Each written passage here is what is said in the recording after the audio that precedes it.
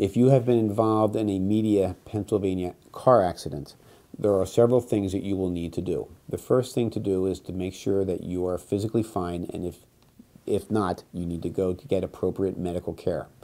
The second thing that you should do is make sure that you contact an attorney who handles media car accident cases.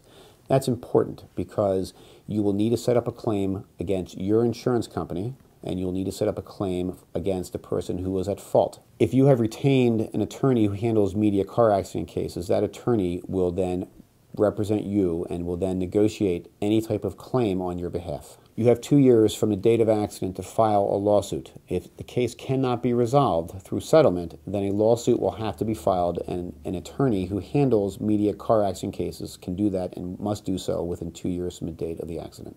In terms of who negotiates your settlement, if you have retained an attorney who handles Elkton, Maryland cases, then the attorney will absolutely be the person that negotiates with the insurance company and obtains a fair and just settlement. If a settlement can't be agreed upon, the next step is to file a lawsuit in the county where the accident happened.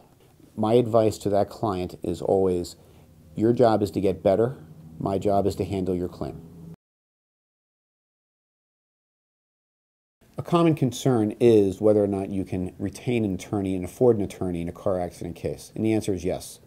You can retain an attorney who handles these type of cases on a fee contingent basis. In my office, we don't get paid unless you get paid. The factors that are used to determine and evaluate your claim include the severity of the accident. It includes how the accident happened. It includes what type of injuries you have sustained. It includes whether or not you have any type of outstanding medical expenses or lost wages.